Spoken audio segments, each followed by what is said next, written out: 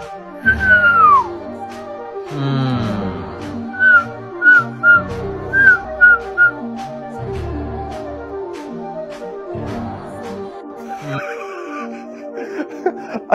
so he's got a book out and he's found a market move which is the same as something in a technical analysis book.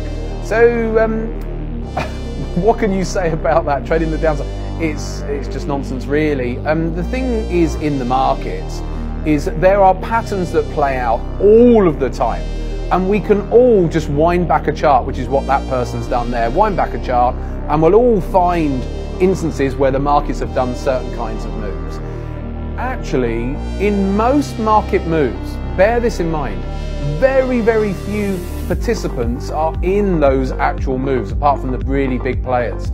Most people are not. The market does a great job of shaking people out before these moves actually happen. It's not as easy as just following a book and then finding a historical instance like that. It's just utter rubbish.